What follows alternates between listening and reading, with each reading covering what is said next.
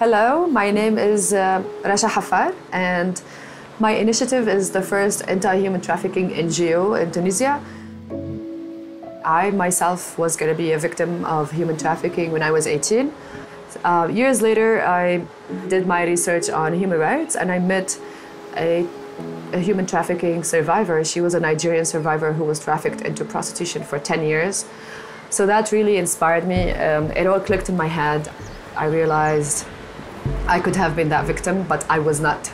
So I have a duty to disseminate the information and teach girls about these types of crimes that they could fall into.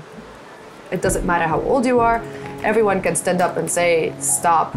Do not wait until it's too late to save victims or to save lives around you. It's always the time to stand up and take a stand. I applied to the Mama Foundation leaders to meet amazing other African leaders who are actually changing Africa, changing the world, to learn from them, to get inspired.